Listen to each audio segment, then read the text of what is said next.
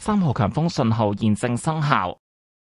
喺晚上9點，颱風泰利集結喺香港以南大約300公里，即係北緯19.6度、東經114.6度附近。預料向西北偏西移動，時速大約15公里，大致移向雷州半島至海南島一帶，並繼續增強。本港風勢會喺聽朝進一步增強，天文台會考慮喺午夜至到聽日凌晨2點之間改發8號烈風或暴風信號。喺過去幾個鐘，泰利進一步增強，本港普遍吹強風，離岸同高地吹烈風，間中有狂風驟雨。按照現時預測路徑，泰利會喺聽日凌晨最接近本港，喺香港以南大約300公里內掠過。本地風向會由東北轉為東至東南，原本受遮蔽嘅地方可能會變得當風。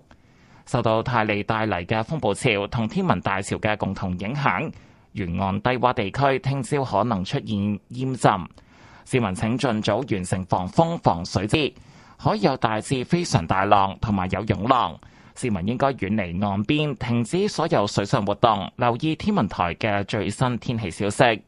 喺過去1個鐘，昂坪、大老山同橫瀾島分別錄得嘅最高持續風速係每小時73、61同60公里，最高陣風分別超過每小時93、86同68公里。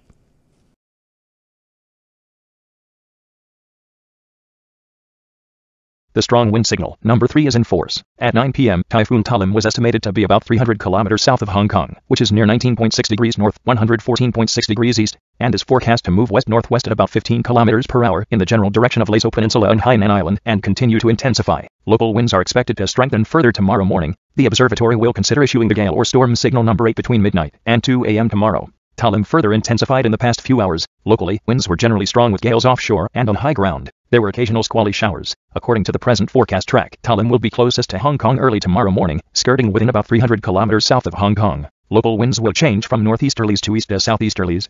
Areas which were previously sheltered may become exposed. Under the combined effect of the storm surge brought by Talim and the spring tide, there may be flooding in coastal low-lying areas tomorrow morning. Members of the public should complete precautionary measures against high winds and flooding as soon as possible. Seas are rough to very rough with swells. Please stay away from the shoreline and do not engage in water sports, and the public should pay attention to the latest weather information issued by the observatory. In the past hour, the maximum sustained winds recorded at Nong Ping, Tate Cairn and Waglan Island were 73, 61, and 60 kilometers per hour with maximum gusts exceeding 93, 86, and 68 kilometers per hour respectively.